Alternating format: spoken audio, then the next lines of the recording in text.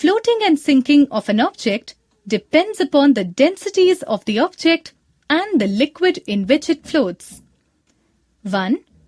When the density of an object is less than the density of a liquid, it will float on the liquid. Example, cork has less density than water, that is why it flows on it. 2. When the density of an object is more than the density of liquid, it will sink in it. Example, iron has density 7.8 gram per centimeter cube and water has density 1 gram per centimeter cube. Iron is heavier than water, hence it will sink in it. But the density of mercury is 13.6 gram per centimeter cube. If iron is put in mercury, it will float on mercury because iron is lighter than mercury. Also, we can say that 1. If relative density of a body is greater than 1, it will sink in water. 2. If relative density of a body is less than 1, it will float on water. Applications. 1.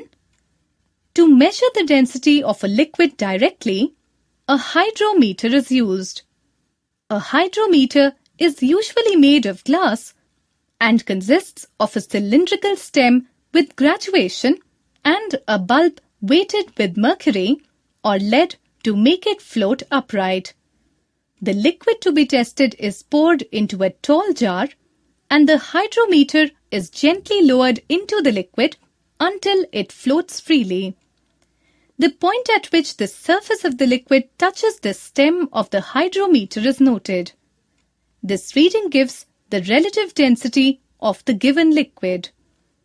Hydrometer is also used in testing the purity of the milk and to check if lead-acid batteries are fully charged or not. 2. An iron nail sinks in water, but an iron ship floats in water. Why? It is because the bottom of an iron ship has a huge cavity filled with air, which reduces the ship's average density. As the average density of the ship becomes less than water, it floats. 3. Flotation of submarines. A submarine is provided with a ballast tank. When its ballast tank is filled with water, its average density becomes more than seawater. So, it dives into the water. When the water is forced out from its ballast tank, its average density becomes less than that of water. So, the submarine rises to the surface of water. Comparison of densities in 3 states of matter.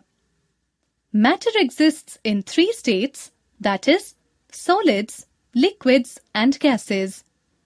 Each state has its own special characteristics. 1. Solid state, characterized by definite shape and definite volume, thus having higher density than liquids. 2. Liquid state, characterized by lack of definite shape but definite volume, thus having high density than gases but lower than solids. 3. Gaseous state, characterized by lack of definite shape and volume, thus having low density than solids and liquids.